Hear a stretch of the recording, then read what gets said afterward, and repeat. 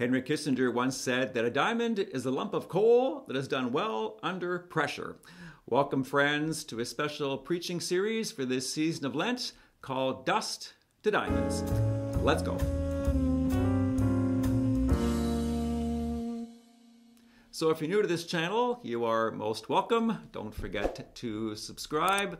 And there is one rule of this podcast. Do you know what that rule is?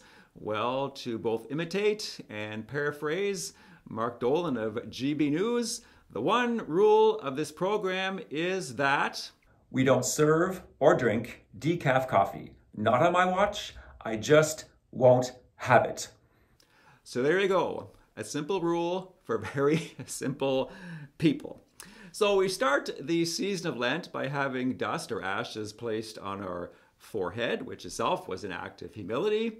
We're left wondering until we saw what we looked like in the mirror, how big a cross we had placed on our forehead. But it was only the beginning, and it doesn't end there. We allow ourselves, by God's grace, with our cooperation through this season of Lent, in our prayers, our fastings, our almsgiving, in letting the Lord take something that is and making it into something else. The Lord is capable of taking dust and forming them into diamonds. Diamonds, I'll get to that in a minute, but the formation of how they're created in the depths of the earth and then brought either closer to the surface or upon the surface of the earth. But we see this essence of formation in the first reading we have today from the book of Genesis. Scripture says that God formed man from the dust of the ground and breathed into his nostrils the breath of life, and the man became a living being. So this formation, this pressure that the Lord, in taking the dust together, it forms and brings about life. God's pressure brings about union with himself. Now you contrast this to the formation or the pressure of the evil one. The same reading we have today from Genesis reminds us that the evil one, or the serpent, was the craftiest of all the wild animals on the earth. And we see in this interplay between him and Eve how the pressure of the evil one causes her to be isolated and ultimately, with Adam, live in disobedience and in separation from God. So the question is, will I allow myself to be put under the pressure of the evil one, the world, the flesh, the devil, or will I willingly cooperate with the Lord, again in this season of Lent, whose pressure brings me into a closer union with himself? When we saw the graphic of this preaching series, Dust to Diamonds, what did we notice first? Did we notice the dirty fingernails, the dirty hands, the lumps of coal in the hands of the miner? Or did we first of all notice the big rock? Let's get honest. What do we notice first? I bet most of us noticed that big diamond in the midst of those pieces of coal. The diamond at one time being just like those lumps of coal, but has done well, as Henry Kissinger says, under pressure. We can't have the latter without the former. And God, as I said in the earlier episode of this Sipping on the Sabbath podcast, he's not afraid to get his hands dirty in forming us and working with our cooperation to form us into a great diamond through all the ordinary circumstances of our life. Now, diamonds are made, as I said, from carbon, the chemical element fundamental to life, that changes under very intense pressure and heat. And the pressure that the carbon is under is akin to having 4,000 grown men standing on our foot. That would hurt, no doubt. And the heat or the temperature that the carbon is under in this process of being formed into a diamond is about 1,500 degrees Celsius or 2,700 degrees Fahrenheit.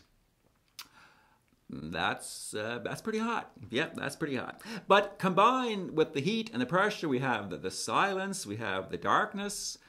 This process happens about 200 kilometers below the surface of the Earth. And diamonds are formed in clusters. It's a very important principle. I'm going to put that over here on the side for a future episode we'll talk about. They're formed in clusters surrounded or stuck in what's called kimberlite.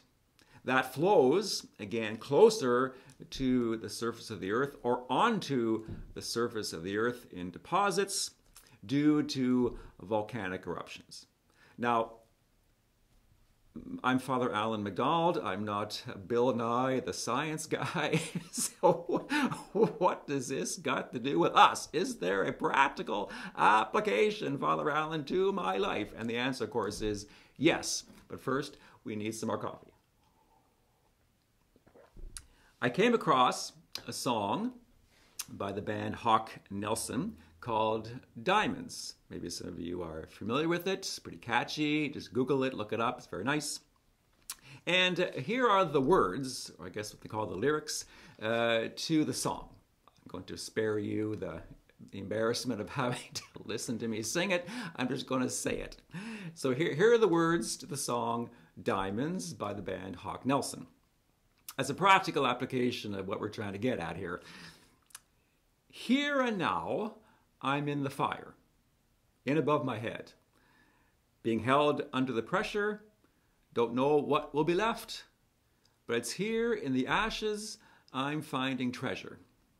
He's making diamonds, he's making diamonds out of dust. He is refining in his timing.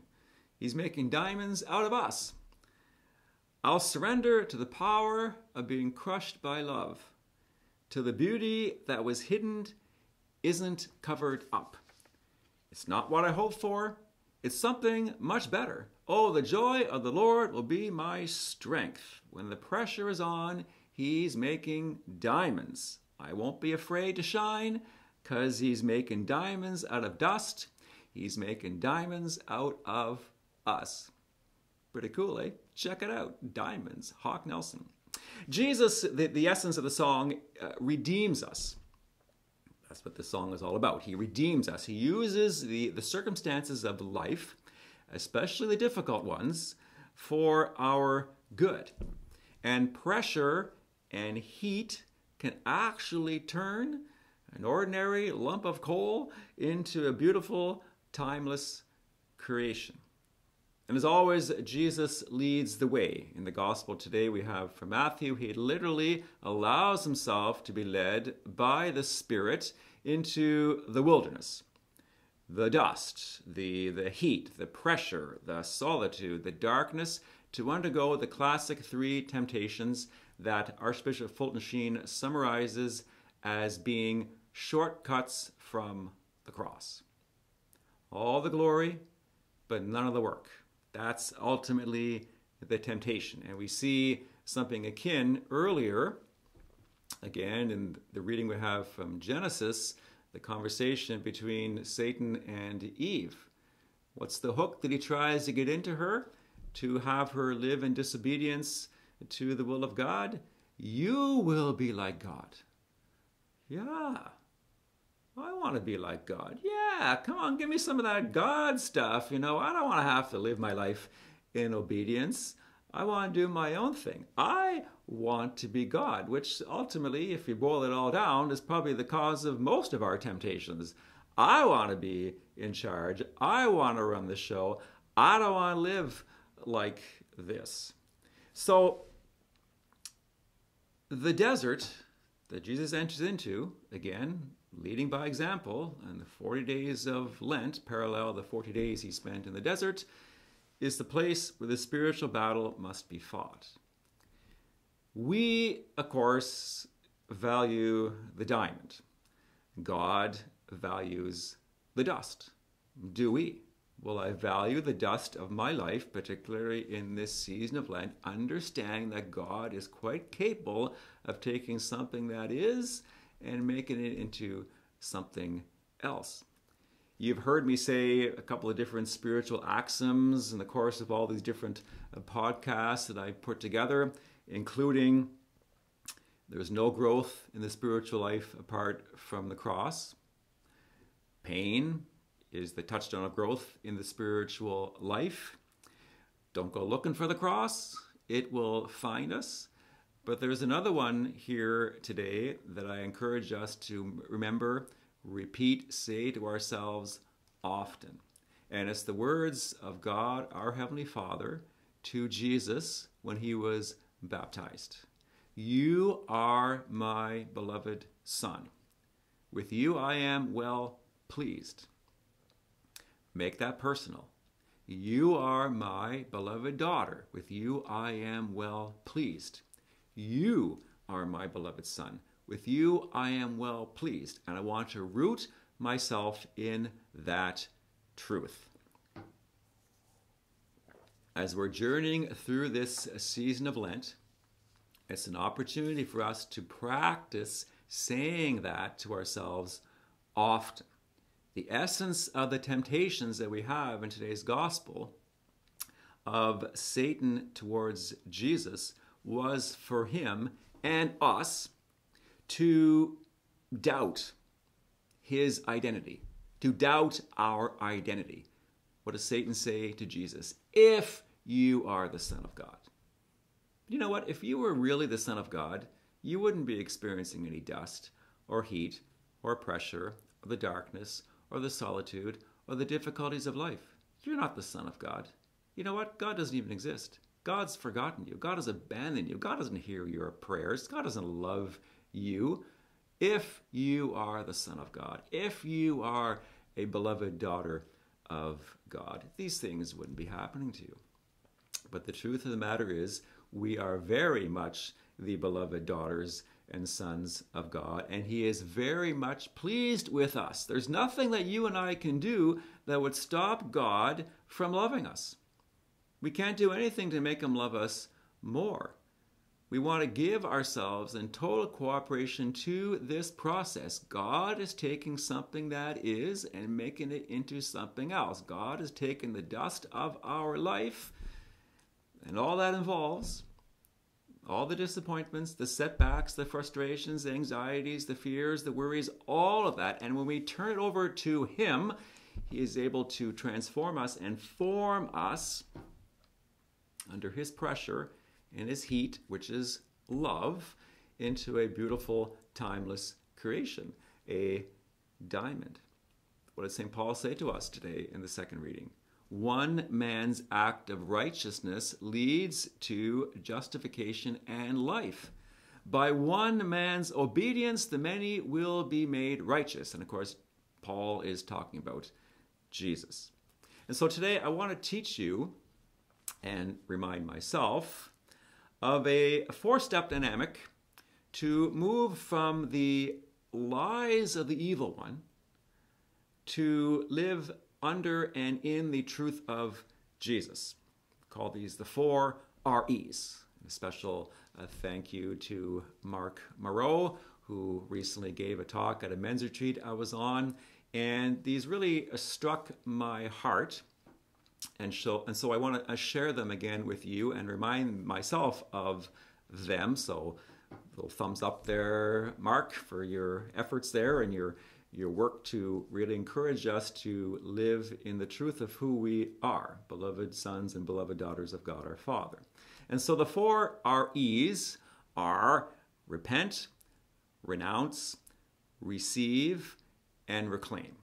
So first of all, we want to repent. I want to repent, and I'll lead us in a prayer in a moment, but I want to repent of taking on any false images, any false ideas about myself, or even about God our Father and what we think he is, rather than allowing him to speak his truth of who he is into our hearts. Then I want to renounce. In the name of Jesus, of course, renounce any way in which the evil one has entered in, any way in which the evil one has sown seeds of doubt or confusion or suspicion or despair or self-hatred into our life because of these false images, these false ideas that we have come to believe about ourselves or believe about God himself as well. And then I receive. I ask Jesus to pull these false plants, these false notions by the root right out of my heart, right out of my mind, right out of my memory, and instead plant the seeds of his truth in those places that were once occupied by falsehoods, once occupied by lies. And even if I don't fully understand where these weeds, as it were, came from, if I have the willingness to give the Lord permission to pull them out, to root me of any of these things, then the Lord will begin to work. It's asking him to do, giving him permission to do what he desires in our life, because ultimately he wants to bring us to a place of freedom. And then finally, I declare my true identity as a beloved son, as a beloved daughter in my Father's love. That's the process by which we can cooperate with the Lord through all the circumstances of our life, because life comes our way. So many things in life, well, we're powerless, right? We're totally, completely powerless over people, places, and things. We give the Lord permission. We surrender ourselves to the Lord. Jesus, I want you to live in the very center of my life, in the center of my heart. So let's go through these 4 REs, this 4-step process of renouncing any way in which we're living under the lie and desire to live under the canopy of God's truth. So let us pray.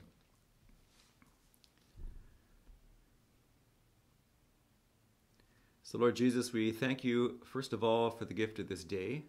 We thank you, Jesus, for the gift of each person who is a part of this Sipping on the Sabbath family, Lord, that you are and have been raising up in our midst.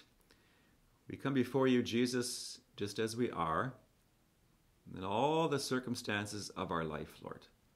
All the dust, all the pressure, all the heat, all the solitude, all the silence. You know, Lord Jesus, what's going on in our life. I want to pray especially, Lord, for anyone today living under a particularly heavy burden in their life. Emotional, physical, spiritual, psychological. That you would right now, Jesus, speak gently to their heart. Remind them of your love. Remind them of the gift of your mercy and your peace. And so first of all, Lord Jesus, we want to repent. We want to repent, Lord, of any way in which we have been taking on false images about ourselves and about you, Lord. Any way, Lord Jesus, in which we have been acquiescing, saying yes to the lies of the evil one. And we, Jesus, in your name, right now, renounce all these lies and any associated spirits that have entered into our life as a result of these lies. In your name, Lord Jesus, we renounce them and we command them, Jesus, in your name to leave us right now. All the evil spirits, in the name of Jesus, you have no right to be here. You have no claim on our life. And in the name of Jesus, we command you to be gone. And Jesus, we right now want to receive from you the seeds of your truth. Where once, Lord Jesus, there was the weeds of lies and doubt and confusion and despair and hopelessness in our life, we instead, Lord Jesus, ask you to scatter the seeds in our heart of your peace, of your hope, of your love, of your mercy, of the truth, Lord Jesus, of who we are. And finally, Lord Jesus, we reclaim in your name our true identity, that we are indeed, each of us, your beloved sons, your beloved daughters. And help us, Lord Jesus, to live in the truth that we are indeed pleasing in your sight. You are overwhelmingly in love with us, Jesus. Our identity comes from you. No one else, Lord, tells us who we are. You tell us who we are. And we want to listen to your voice. Mother Mary and St. Joseph and our guardian angels and patron saints, please pray for us that in this season of Lent, we may understand and accept that Jesus is at work, that he is taking the dust of our life, all the circumstances of our life, and he is forming them in the heat and in the pressure of his love and his mercy into precious diamonds. Continue, Lord Jesus, your work of purification and reform in each of our lives. Help us keep our eyes fixed on you, Jesus. Help us again, Jesus, to live in the truth of who we are, precious diamonds in your sight. Amen. Okay, well, there you go. God bless you there. That's episode 1 as we're journeying through this season of Lent, Dust to Diamonds. Don't forget, if you're new, please subscribe. Please share this with your friends, your relatives, your in-laws, your outlaws, on all your social media platforms. Give it a like. Send me a comment, your prayer requests. Know that I am indeed praying for you, and your charity, please pray for me. In the meantime, stay caffeinated. And remember, when we're powerless, that's when we're strong, and victory is indeed gained through surrender. And may Almighty God bless you this day, Father, Son, and Holy Spirit. Amen. Bye-bye.